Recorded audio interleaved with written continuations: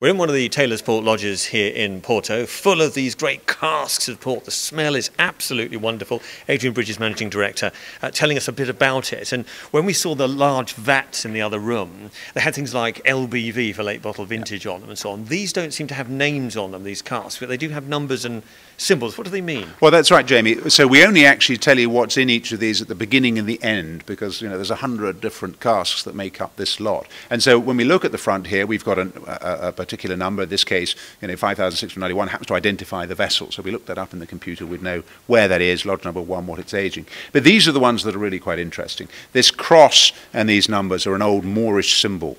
This space here indicates a pipe of port. What we say with a pipe of port, it's what an oxen can pull.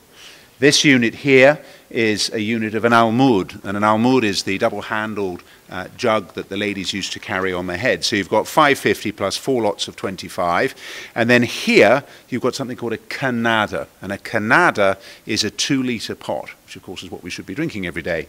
And so you add all that up and you get to 654 litres in this particular vessel. So that's how that's worked out? That's how it's worked out, and of course to make it a little bit more simple than the old days of pipes, almuds and canadas, we actually write the number, 654.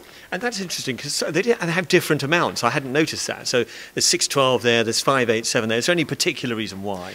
Well, they're all handmade, and so the size is what it is. I think what's extraordinary about a room like this is that you look down a lodge which has got over 1,500 of these in, and you have all of them different sizes, and yet the front is completely straight. All of these being taken down, put up each year, and they take immense pride to put them back so they're in an absolutely straight line. Interesting. It's quite regimented. I mean, there's a lot of hard work, and presumably a lot of patience that goes into making port and going through, as you said, emptying all of these once a year, filling them back up again. I mean, it's an incredible amount of work.